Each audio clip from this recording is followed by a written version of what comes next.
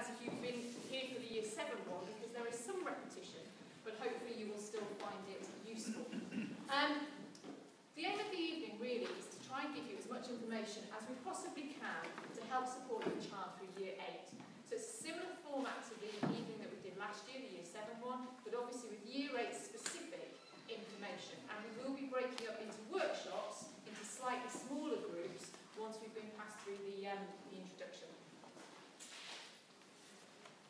I do use this slide a lot, and I don't apologise for using it a lot. I think it's a really important slide, really for people to get to grips with exactly what we're talking about in terms of your child's time in school. It goes incredibly quickly. The fact that you are sitting here as Year 8 parents, having only very recently been sitting in this hall as Year 7 parents, for example, makes you realise just how quickly time passes. We've had a number of these evenings, and one of the ones that I did was for Year 11 parents. And for Year 11 parents, it was quite an alarming slide that I put up, because I didn't obviously put that one up. I put one up that said 95 days. Because essentially, in Year 11, there are 95 school days before the exams start. And so it's really important to think about school experience in a holistic way. It isn't just about 1 year. It isn't just about getting Year 7 right. It isn't just about making good choices in Year 9. It's about making the whole experience as meaningful as possible. And what we have tried to do is plan our curriculum so it allows that to happen. You will be aware that there have been significant changes in the education system, significant curriculum changes, and I can't stress that enough. If you've had children previously who've been through the national curriculum, Key Stage 3 and Key Stage 4, and you will think you are very familiar with the system. It has changed dramatically. Exams are getting significantly harder. The content has been increased significantly for students. And the skills required of those students has changed. So, for example, there is a great deal more in terms of memorising information, learning quotations, learning vocabulary, learning equations. And it's not any kind of philosophical thing. It's not that that's a good or a bad thing, but it's a very real thing. And it's very important for us to get that message across to you as parents, that actually how students are learning now is going to set them up for the future. What we want to achieve is this for every single child. These are our Year 11s in August, smiling and happy. And what we do in every year is important, because actually that doesn't just happen because of what happens in Year 11, it happens because of what happens in Year 7, Year 8, Year 9, Year 10 and Year 11. We do feel that we are getting something right. We do feel that the information that we are giving, the way in which we are teaching, is effective. And we think it's important just to share some of that with you for a few minutes. 79% of students achieved 5 A stars to C, including English and Maths. We picked that because obviously it's a government benchmark, but it's also very significant in terms of moving students to their next level, to the choices that they want to make. English language, English literature and maths results were in the 80s for all of our students. 100% of students put A star to C for triple science. 36% of students achieved 5 or more A star grades. And 42% of all of our GCSE grades were an A or an A star. The 2 bullet points at the bottom, potentially less significant. I'm not going to go and explain Progress 8, but again, it's another measure. It's an interesting measure, because what that is about saying wherever students start is about measuring their progress. So students who in maybe primary schools did brilliantly, or in primary school maybe didn't do so well, we are actually charged with ensuring that they make really, really good progress. And one of the things that we are able to do as a school is make sure that they do. So actually, what we have is students achieving a grade better in all 8 of their best subjects by being at Chesterton. So it's really important that we get the information to you and that you as parents can support this, because we don't do this alone by any stretch of the imagination. We do this because parents like you come to evenings like this and are really engaged with their child's education. It's incredibly important, because the children who are ultimately successful are the ones that have the whole package. You'll be aware that we have our feedback books, and I just want to talk a little bit about those and why they are significant, and why as parents, engaging with those is incredibly important. In terms of our assessments, the way we have structured those is to help with this journey, this progression through to year 11. So those assessments are mapped back from year 11, and they use similar language, similar techniques. We do that because we don't want children, by the time they leave us, not to be fully prepared. We want them for it to be seamless. We want them to be able to walk in with absolute confidence when they do those exams in year 11. You can access that work on the Seesaw app, and we basically did a lot of kind of trialing of that last year. So you could look at, as parents, you could look at English work, you could look at maths work, you could look at humanities work, and I really would urge you to have conversations about what you see. It's really important to talk to your children about what was that particular assessment about, what was it that you were learning that led up to that assessment, what do you think you did really well, what are you really proud of in that assessment, what worked for you, and also what didn't, what was it in that particular assessment that didn't go particularly well, and how can we work on that, how can we develop that. And some of the workshops tonight will give some information about that. Obviously, supporting with those assessments, it's really important that engaging with homework. So obviously we do have Edmodo, we do put all of our homeworks on there, and I know parents sometimes feel a bit awkward maybe looking at that and trying to make their way through it, but it is important again to have those conversations, because the homework is about consolidation. We do recognise that students who maybe are not as thorough with their homework, or sometimes forget their homework, are ultimately not as successful. Because going back to the number of days in school, it's not a lot of time. There is time at home that also needs to be used really, really well. And one of the things we are going to focus on for students is about how to prepare for assessment, and not wait till Key Stage 4 to do that. So next week we have a study day, which is for year 7, 8, 9 and 10, and it really looks about how best to learn, how best to take in information. And hopefully that will be a really useful day for the students, and please do talk to them about that day, because actually what we recognise is that students do learn in very particular ways. You will know how best your child learns, but there are some very general things that it's important to be aware of. You may feel really happy that your child has gone up to their bedroom, they've got their biology workout or whatever it may be, and they are sitting and they are reading it. That's absolutely fine, that's great. But as a way of really fully understanding the information, we recognise that probably you remember about 10% of what you read. If you look at those 3 bullet points, that is a really good way for how, as parents, you can support your child in their learning. 70% of what we discuss with others, 80% of what we personally experience, 95% of what we teach others. And those bullet points are really important as parents.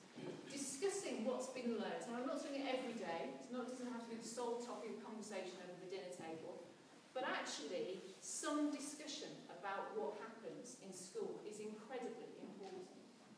80% of what we personally experience. On the curriculum website, you will see that we have topics that are being studied. So it might be relevant that they're studying, I don't know, Elizabethan history, or they're studying volcanoes, or whatever it may be. And by looking at those things, and then actually maybe a really interesting trip to one of the local museums, or to a library, to whatever it may be, that supports that learning, is really going to help students. So, and similarly, 95% of what we teach others. That's really significant. I know myself, when you teach something, you understand it. You really get to grips with it. If your child can teach you something that they've learned, you know that they get it. You know that they fully understand it. So if they can teach you what they've learnt in maths or what they learnt in science, you are really, really helping them to consolidate their learning. As I say, using the website is really important. We have the curriculum web pages. They are not absolutely comprehensive. They do not have absolutely everything on there. They wouldn't be a useful resource if they were. They'd be difficult to navigate. But they have key topics, key information about what's happening in certain half terms, what assessments are happening, what's being covered. So please do look at those. Similarly, we have a section of the website which is focused on revision, predominantly for Key Stage 4, but again, it's something to have a look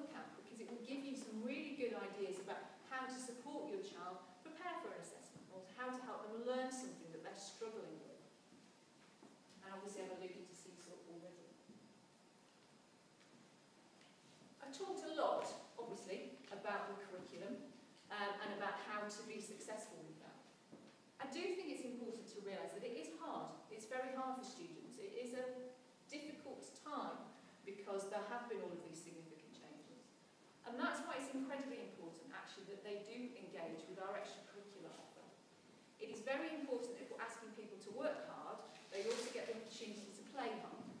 And if you look at the offer that we've got on the website at the moment, please do give it some really careful consideration. There are lots of opportunities at lunchtimes and after school for students of all different sort of tastes, interests, etc. Teachers give up their time to run those clubs. It's their free time, and they're often passionate about those particular things, and that's why they're doing it. So please do look through that website with your child, because actually those activities are really, really important and really interesting for them. We have some great opportunities in drama, sport, etc. So please do engage with those. And I will, as I always do, talk a little bit about reading. In terms of reading, it is one of the most significant things in terms of helping your child to be, one, successful and to be fulfilled. It's an amazing thing. And we try really hard at school to make sure that we make our interaction with reading as interesting as possible. So you'll be aware that Mrs. Ellison does an awful lot in the library, but you can also engage with as parents. And this year in particular, she's going to be launching what she calls her Reading Underground Map. It's going to be a very interesting resource, I think, for students and for parents. Each of the tube lines will have a series of fiction and non-fiction texts on them. And so as a child, you can actually pick where you want to start. These are the kind of books I like to read. So if I like to read Harry Potter, actually it leads me to the next book and to the next book. And that's always a bit quite challenging as a parent. You get them really interested in something, they really like it. What can be the next thing? You don't always have that information at your fingertips, but with this, you will. And we will have all of those books in the library as well. So please do look out for that, because that will be coming out very shortly. A few key dates, which is significant. Obviously, this will be on the website. We'll also be sending this out. But just to pick out a few things, obviously, common assessment grades are in. The study skills day that I've alluded to. Progress summaries coming home. I'm going to talk a little bit more about how you'll be receiving that information. We have events like work shadowing. So an opportunity for children to go with their parents to work, or to arrange a kind of work experience opportunity, which is very exciting. And also at the top we have the enrichment deadline, and we will have some more letters outside about our enrichment offer. So if you haven't signed up for that, or you haven't made a decision yet about that enrichment choice, please do look out for that, because there are some interesting activities available. And finally, before I hand over to Mr. Alfred, please do make sure that you tell us if there is an issue. It's really important to us that we do know and we can deal with things promptly. We try really, really hard to respond to emails, to respond to phone calls, to respond to conversations that happen as best we possibly can. There's nothing more depressing for me to hear that at the end of a year, somebody feels they've had an issue that they didn't quite feel able to address, and we've not been able to sort it out. It's really, really important that if something is worrying you, or there's something not quite working at the moment, that you let us know, so early on in Year 8 we can do something to sort it out. I'm going to hand over now to Mr. Alfred, and he's going to talk a little bit about how we are going to be giving you future assessment information. Good evening. As we've just heard, it's really important to look at the progress and the information about your children, and if there are issues, talk to us about it, and we will do something about it.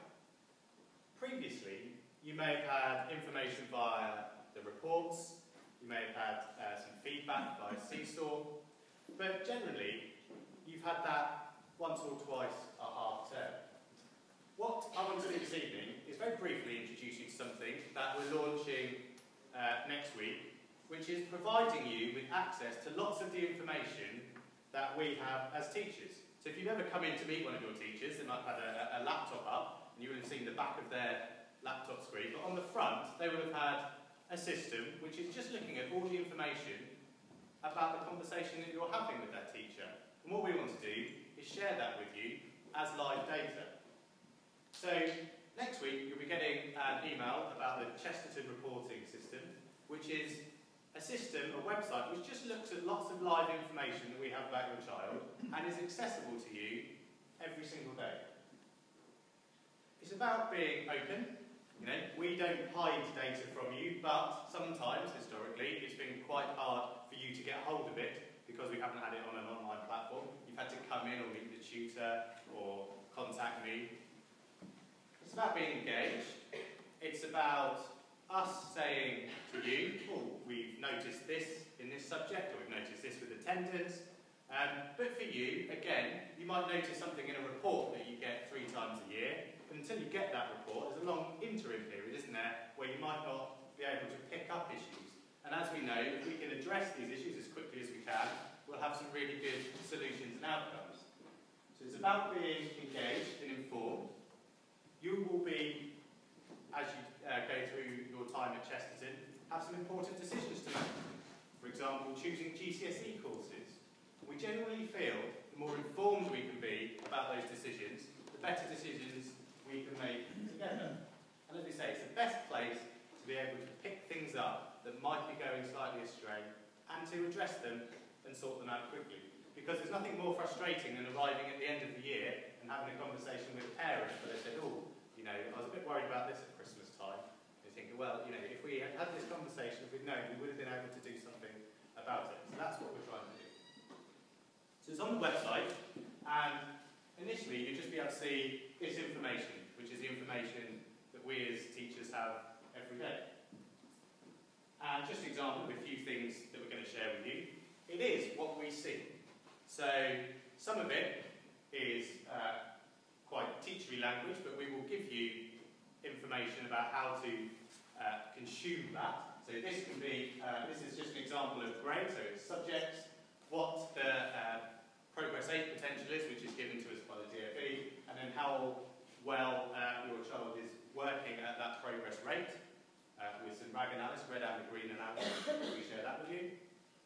Likewise, if a teacher logs into a system, this is what they see for attendance. So you'll be able to see the current live attendance data for your child, what types of activities they're doing, you can see how many trips they've been on, you can see whether they're in school or lessons at any moment. So it's about sharing just all the information that we have in school with you. And we really think that will make a big difference in terms of addressing issues and being as successful as we can be. So what do you need to do? Well, look out for an email that we sent to your Priority 1 contact, most likely next week. So when you filled in your admission forms, which is over a year ago now, you would have nominated a Priority 1 contact. There'll be part 1 of a registration process in that email. We will then send a letter home which contains part 2, and that will also contain lots of instructions and guidance on how to use the system. And then all we want you to do is log in, have a look around. We'll do things as we go through the year, like we'll look to put reports on there, so you'll always be able to access your child's report, and keep informed and keep in contact with us. If you have any questions about it, about the curriculum in general, or about the courses your child is following in Year 8, feel free to see me at the end of the workshops. I'll be here to answer any of your questions. But for the rest of the evening, you will be split up into different rooms, and the faculty teams will come round and visit you one by